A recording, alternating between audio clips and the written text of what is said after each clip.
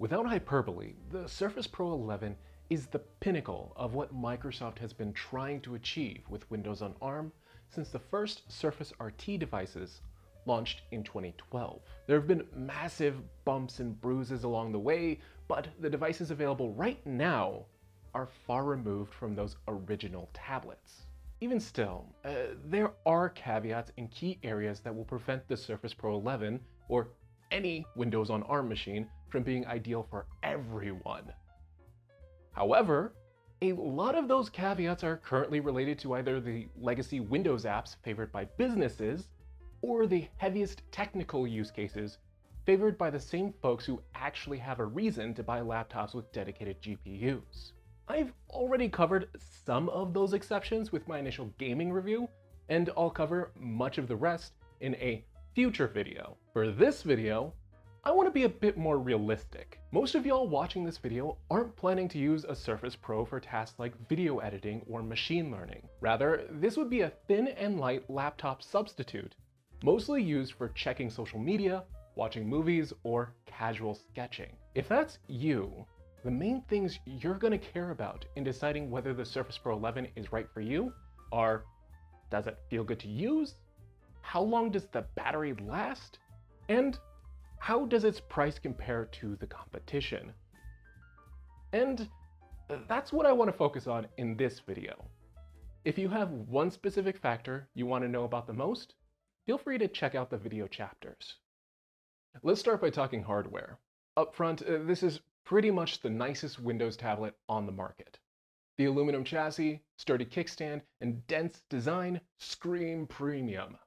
The lack of a headphone jack is sorely missed, but the two USB 4 and one Surface Connect ports, all three of which can handle charging by the way, are more than enough for a tablet. Around front is a display which will vary based on the internal processor. The cheaper X Plus versions have an LCD display, whereas the X Elite version I have comes with an OLED display. Both come with a 3x2 3K 120Hz panel, which includes dynamic refresh rate and stellar stylus support. The main difference is that the OLED version has substantially more contrast and may drain less battery in conditions where most of the screen is black. Whether I'm watching YouTube videos or responding to emails in Outlook, my OLED display feels good enough that I never really have to think about it, but still enjoy using it. It's clear while reading articles and smooth while browsing web pages, helped quite a bit from my X Elite processor's solid general performance.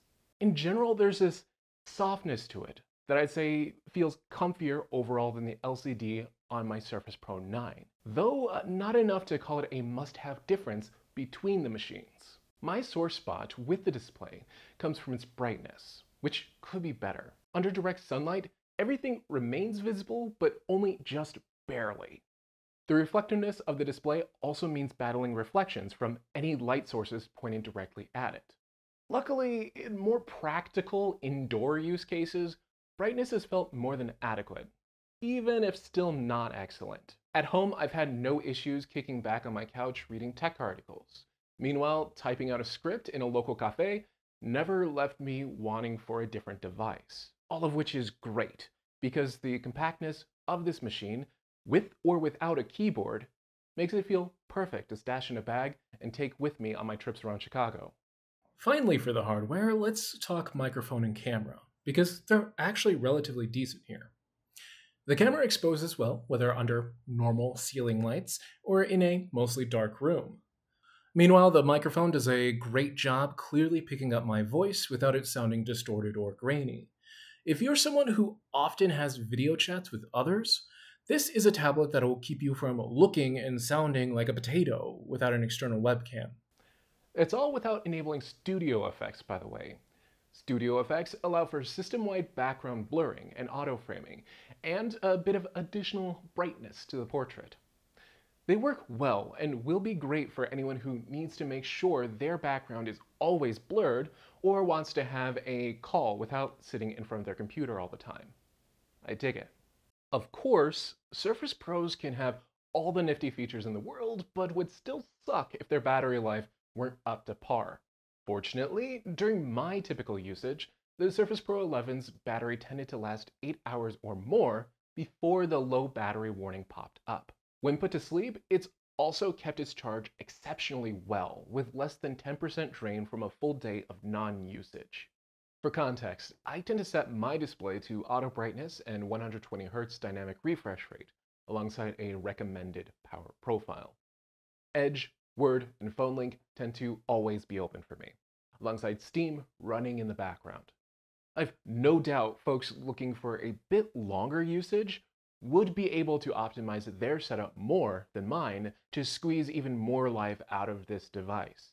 But I felt no need to make changes to my usage. Like the Surface Pro 9 before it, this is a computer I could easily take on a weekend trip and leave my charger at home. However, it is worth noting that getting worse battery life is also pretty easy. Obviously, running more intense programs will drain the battery faster.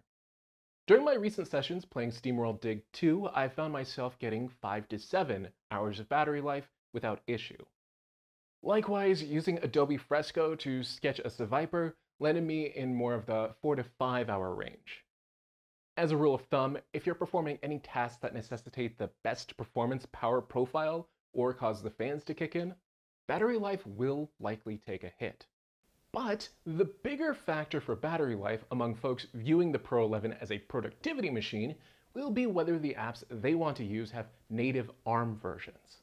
If developers haven't yet released versions of their software optimized for Windows on ARM, the Pro 11's compatibility layer kicks in. That extra layer of processing consumes a bit more battery and processing resources in general. As a result, my typical usage may yield different results than your typical usage due to the apps you like to use. Luckily, that's become even less of an issue over time. The biggest web browsers, Chrome, Edge, and Firefox, all have ARM-optimized apps available. Meanwhile, common standalone apps like the Microsoft Office Suite, Slack, and Spotify are also optimized for these systems. Realistically, most folks shouldn't run into any issues, but there are edge cases. Certain popular apps like Discord or Clip Studio Paint have still yet to provide an ARM update. How those apps will perform varies greatly based on how the app was developed or what you're trying to do in the app. Most will run just fine, even through the compatibility layer, but come with a small penalty to battery life. Others, like Discord, may feel a bit more sluggish in operation. It's really hard to tell until you try it for yourself, to be honest. Although, if you run into a case where performance isn't optimal, but there's a browser-based version available, you could always try to install a progressive web app. There's no guarantee performance will improve, but hypothetically, you should at least bypass the compatibility layer's penalties. Unfortunately, even with a decent amount of support available, you may also run into cases where certain apps, like Arc Browser and Google Drive's desktop client, are essentially blocked from running on these machines by their developers. In those cases, there's not really much you can do except wait for the developers to come around to Windows on ARM.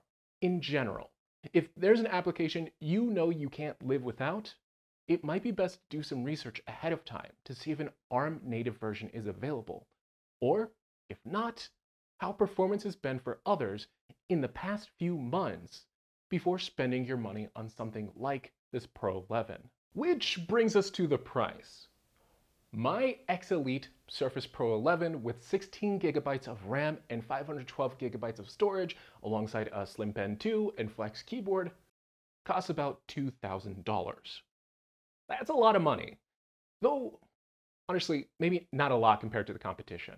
A new 512 gigabyte 13-inch iPad Pro with Magic Keyboard and Apple Pencil Pro costs about the same price, just with a less useful operating system.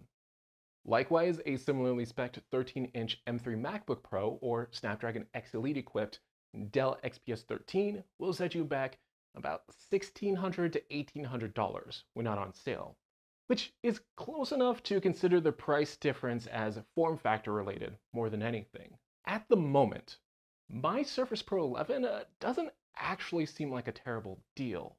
Not that you actually need to pay $2,000 for a Surface Pro 11.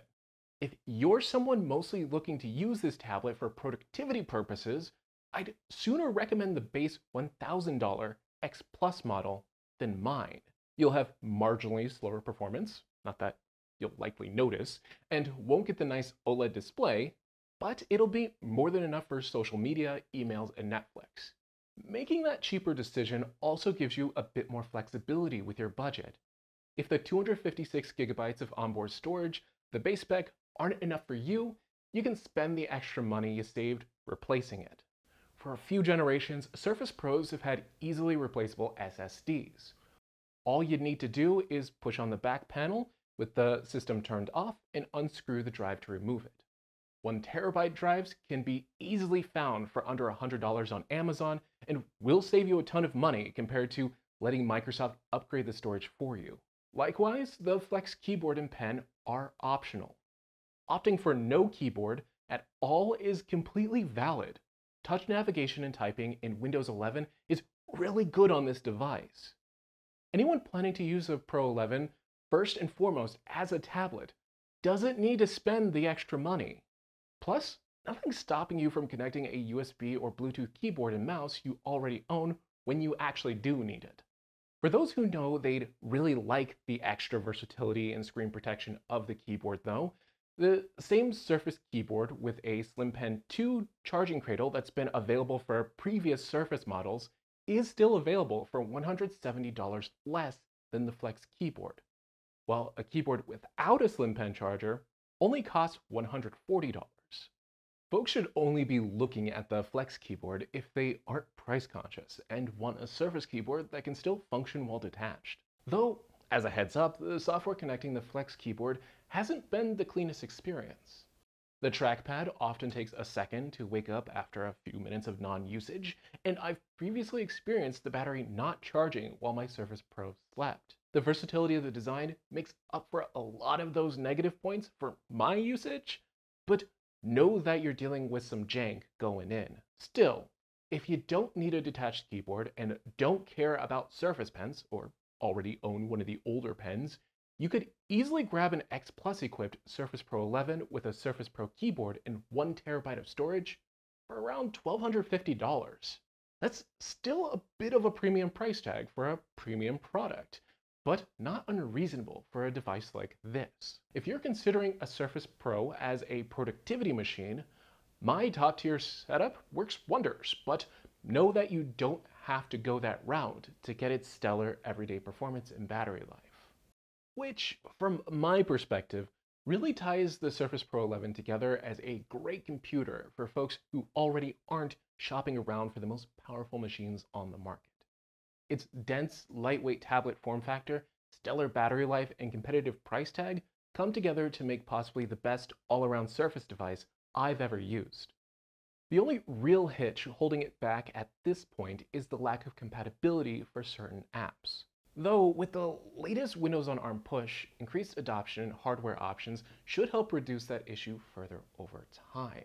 Just know that if you're new to Windows on ARM, a lot of those compatibility issues are becoming rare and more niche. For most folks, anything they'd use this computer for is already going to work great on this platform. Having a versatile, reasonably performant tablet to access that platform is just going to make their lives a bit more comfortable. Those are my thoughts though. I'd love to know yours. What are the biggest use cases you have for your laptops, and does the Surface Pro 11 seem to fit your needs? Let me know down in the comments. As always, if you found this video helpful or informative, go ahead and give it a like to let me know, and then get subscribed for more Surface related videos in the near future. As I mentioned at the top of this video, I'm working through the script for more prosumer use cases, and it's going well so far. This video was actually edited in Premiere Pro on my Surface Pro 11.